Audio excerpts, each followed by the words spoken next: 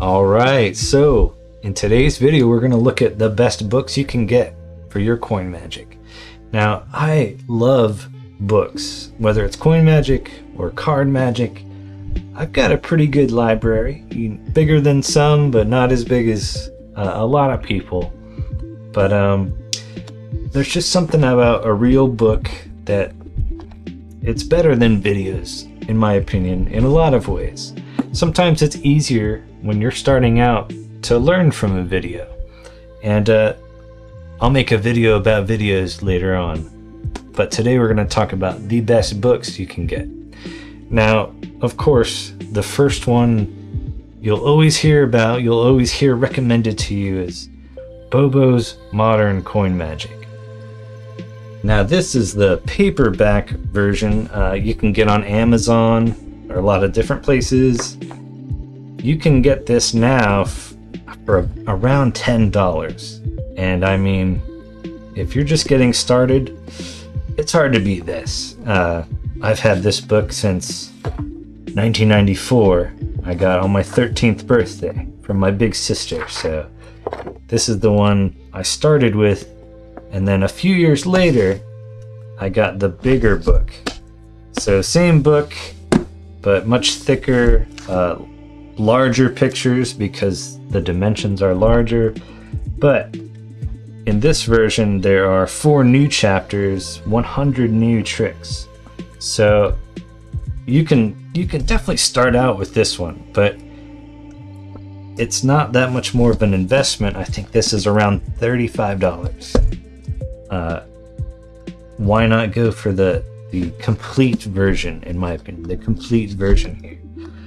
This is great because you can kind of throw it in a bag and say you're on a trip, this is much more handy to be studying. So the choice is up to you. I love books, so I have both of them. Now, moving on from Bobo's, which is an absolute classic and a must-have, we start getting into a little bit harder material. Not out of reach if you've studied Bobo's for a long time. This is Coin Magic from Richard Kaufman. And here you've got just a great selection of coin guys: Di Vernon, Sly Dini, David Roth, Ed Marlowe, Derek Dinkelsalstone, Jeff Latta. Oh my gosh. This is, at the time, 1981, 1980. This was the hottest stuff out there. And Bobo's was first published in 1952. And Bobo's as well has a variety of magicians in it. And it's sort of not a complete encyclopedia, but a lot of the stuff going on at the time in 1952. So fast forward about 30 years, and these guys were the most innovative guys at the time, and these were some of the best routines at the time. So this is a great stepping stone up from Bobo's, but it will be challenging for you. Now, my personal all-time favorite book with Coin Magic is David Roth's Expert Coin Magic. Now, this is you'll see many versions of this, some that have a dust jacket, but this is the original version with the slip case, and just a fantastic book. David Roth is my hero in a lot of ways. I love other coin guys, but what David Roth created during his time, there was Coin Magic before him, and then he changed Coin Magic. There was Coin Magic after David Roth, and it was totally different because of all the innovations he had with the shuttle pass, his work on the Okido box, his innovation with edge grip and creating the hanging coins, and so many other great routines that a lot of them involved fun props, and he made Coin Magic more quirky and kind of fun. And so this will definitely be a step up from Coin Magic. But if you've gotten into this material and you've gotten a hold of a lot of the routines. You'll have no problem with the material in David Roth's book here. Now, in just the past couple years, we have another really big book, and that's from Michael Rubenstein. He's put basically his life's work into one book here. And I gotta say, Michael Rubenstein is one of the more creative coin guys that doesn't get a lot of credit a lot of times, but he's come up with some really innovative moves, and there's a lot of cute routines in here that are fun for, even kids. And I find coin magic can be hard to perform for kids. Now, that being said, this is the coin magic from one person, just like David Roth's book. So there's going to be things that appeal to you and things that don't appeal to you. But I think this is another just invaluable resource to go along with these other great books. There's ideas in here that are totally unique to Dr. Rubenstein, and you won't find them anywhere else except for this book. So in my opinion, just in the past couple years, this has become on my list of a must-have book. I'd put it on the same skill level as Coin Magic by Richard Kaufman, and maybe a little easier than David Roth's work on the whole. There's bits in here that are very difficult, but on the whole, it's a very intermediate to some advanced coin work in here. Now, I want to get to some books that you don't really hear of that often, or maybe you haven't heard of at all.